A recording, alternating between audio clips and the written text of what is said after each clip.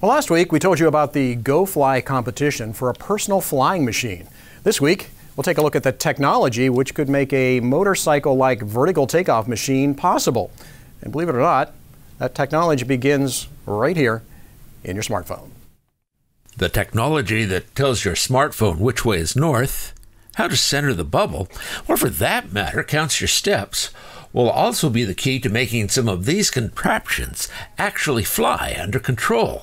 People have been dreaming about this forever, but all the technology is finally up to par. Now, the Dragon Air hoverboard has actually flown, and if you think it looks a lot like a big drone, well, it does, in part because the technology that keeps it upright is essentially the same as that in a little drone.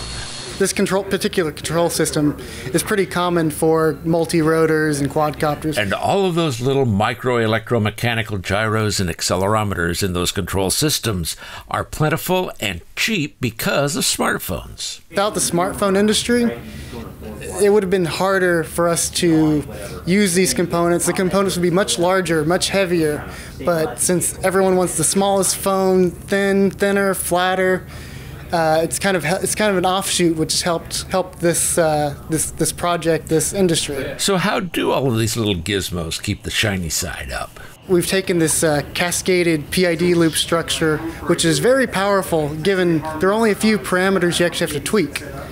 And I've implemented it on our flight controller here, and like I said, it works pretty well. Okay, now dumb it down for the rest of us. Our aircraft is measuring or determining the attitude of the vehicle, and when the vehicle's kind of perturbed a little bit one way or the other, the system measures that error, and then it takes that error and it tries to determine what amount of control input will bring it back to level.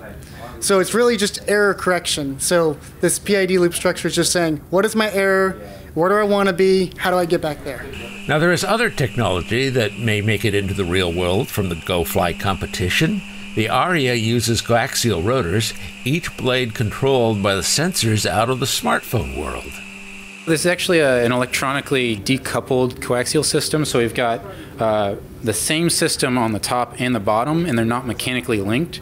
And so what that allows us to do is simplify the design, so we have a lot of redundant parts, and it really brings down the high maintenance costs typically associated with helicopters. And much quieter than a helicopter or a quadcopter. The difference between, say, a bee and a bird.